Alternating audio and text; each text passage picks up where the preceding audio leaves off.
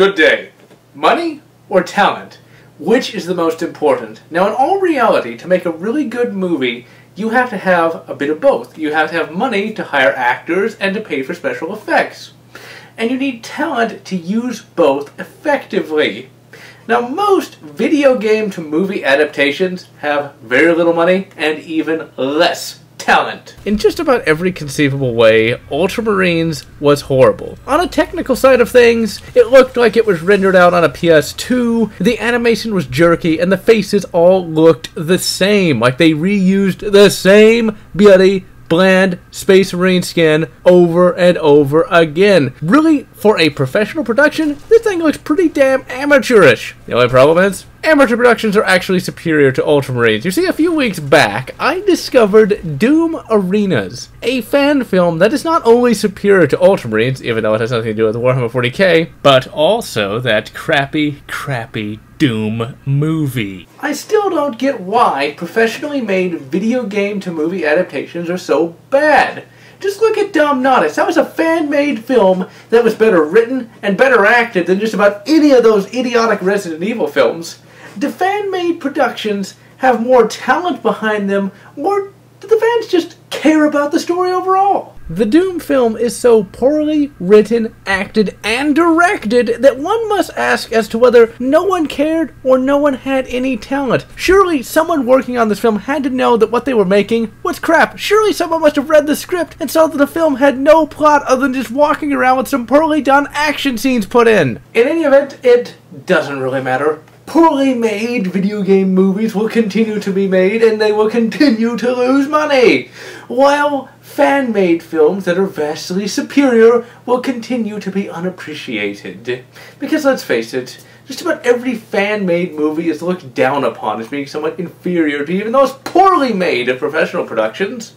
And one such unappreciated fan-made work is what we're going to be taking a look at today, and that film is Doom Arenas. The film opens, amazingly enough, with Doom Guy watching The Predator. That's how you know this film is going to be awesome. You have the Doom Guy, one of the most awesome FPS characters of all time, watching one of the greatest action movies of all time. This is some sort of manliness singularity going on here. Now in the scene, you get a bit of banter between Doom Guy and the rest of his squad. They don't get really any development at all, as the only memorable guy is, well, this guy with a knife. Now this scene works well to establish Doom Guy's personality. Wait.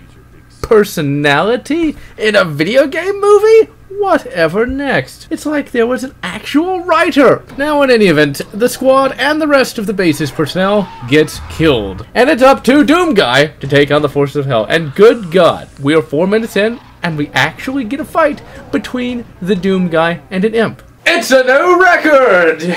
A action movie that is based on an action video game actually gets to the action in the first 10 minutes! This first fight isn't really all that epic, but then again it is Doom Guy killing just one imp. But already we can see that the animation and the fluidity of the fights are actually superior to the ones seen in Ultramarines. Now after the fight, we see Doom Guy enter an area straight out of the very first Doom game, and it actually looks really good in film form. He finds a dying Marine, and the animators do an amazing job showing emotion here. Sure, Doom Guy doesn't cry, but just look at his face. Look at how the loss of this guy is affecting him. And then right after, he picks up the fallen Marine's chain gun and gets to killing. The fights in this film are really quite well paced. We don't just see Doom Guy killing enemy after enemy after enemy. Rather, we get to see a bit of action and then a bit of exposition. By far the best fight in the early bit of the movie is Doom Guy's fight against the Cacodemons. Just look at how well animated it is.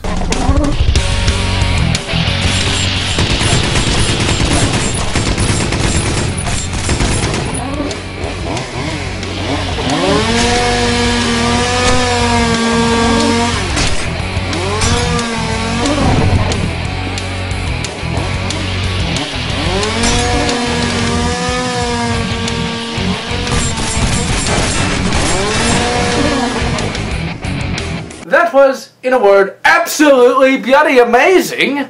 Now compare this fight to one in Ultramarines, A film that is supposed to be action-packed and professionally produced. In Ultramarines, the mighty warriors of Ultramar generally just shoot in all directions at vaguely defined enemies. Melee combat is also very jerky and not fluid in the slightest. In arenas, it is fluid. You can clearly see everything that is going on, and the moves actually feel like they have some weight behind them. Now, a short time later, this part of the film actually ends when we see Doomguy go and fight the forces of hell. This is a very good decision, mainly because we did not need to see Doomguy fight the forces of hell. Mainly because it would have been very boring. All you would have had is one character who would literally have no one to talk to, just going through one long, unending fight scene. Doomguy does get rescued by the UAC, and in a move that is not often seen, the director actually shows that Doomguy is suffering from PTSD after fighting the hordes of hell. Now, when he was rescued, the UAC forces found the Soul Cube, and now, of course, want to experiment on him. This doesn't end well because, well, it's Doomguy, the man who single-handedly killed, well, hell. Really, trying to kill and experiment on a man who kills cyber demons as a warm-up has got to be... is the worst idea in the long, sad history of bad ideas. Doomguy is able to kill quite a few sect troopers, but he is eventually surrounded. When this happens, his eyes glow red, and it's implied that the Soul Cube's souls have somehow entered Doomguy and enhanced his combat abilities. Now, before he can be killed, a beam of light comes down and whisks him away. It is now that we find out that this movie is actually based upon Quake 3 Arena. And it works.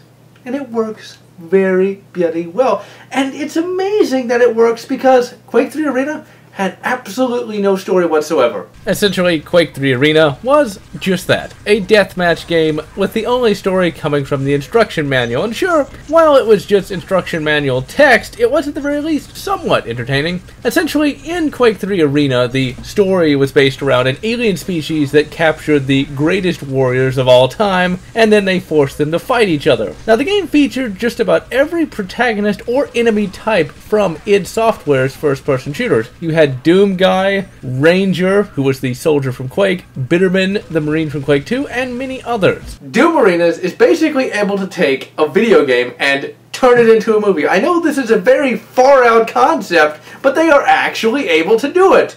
The film has health power-ups and armor power-ups, and since it's an alien arena, the power-ups actually make sense. The choice to make the film about Doomguy being in the Quake arena was also a good one because now we have a legitimate plot of him trying to survive and eventually escape. This also allows him to meet other characters and actually talk to them. I won't spoil anything past this point, but I will say the fights get more epic and the story gets even more elaborate and complex. So now let's take a look at some of the fundamental aspects of the film, starting with the animation. The animation is amazing. Sure, this is the id Tech 4 engine we're talking about, but it actually lends itself well to an animated movie. Everything is just so fluid and well detailed. The fights are never choppy or jerky, and the slow motion actually works. Furthermore, we see things from multiple angles as well. Some places in the film actually have rougher animation than others, and sometimes it actually dips down to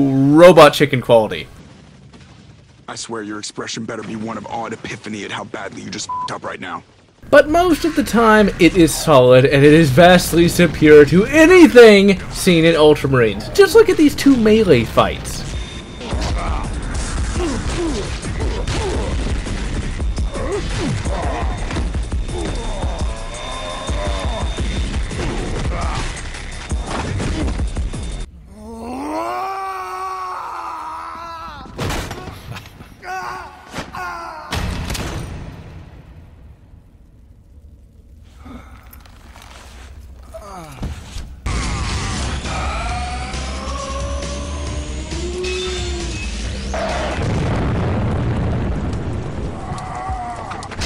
Holy shit.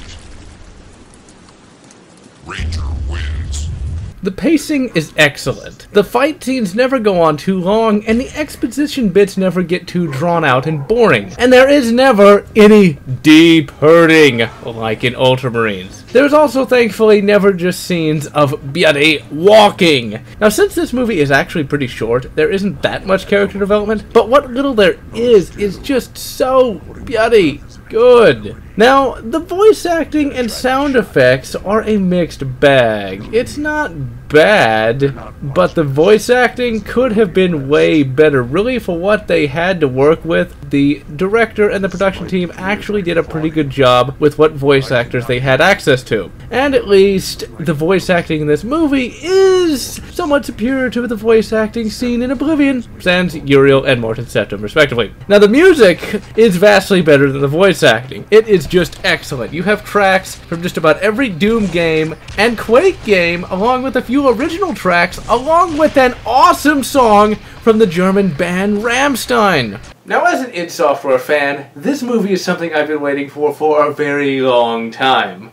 But for the non-fan, it may be somewhat hard to follow. While I would certainly not consider myself a non-fan of the Doom and Quake series, you could definitely say I'm not this movie's target audience, considering I've only played a bit of Doom and barely any of the Quake games. So if you're not making a very basic reference to either series, then I'm inclined not to get your joke. Because of this, there were admittedly many moments in the movie that made me go, huh? Such as the many characters featured in the film. Sure, I knew who Doom Guy was. What self-respecting gamer doesn't? But other characters, such as Ranger and Minx, I had no clue about, nor did the movie offer much explanation.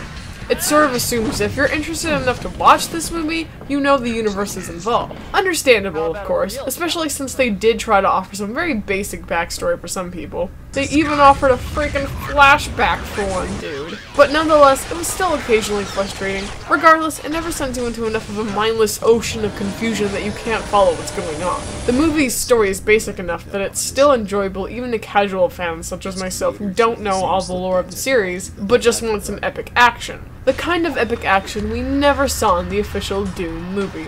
And so that is Doom Arenas, a film that is quite possibly the greatest video game movie of all time, and a pretty good action movie in its own right.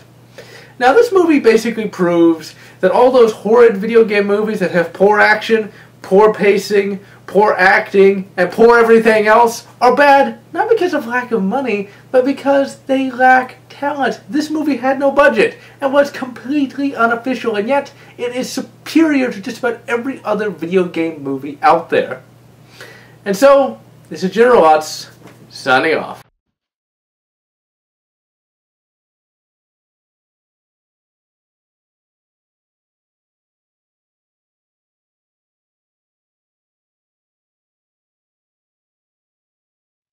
Aren't you supposed to say an action movie? Did you just say far out? A far out concept? Shut up. Holy shit, are you from the 60s or something? Doom Arenas. Your shirt is far out, man. Oh, wow. Jeez, that's the Punisher. Dude, far out.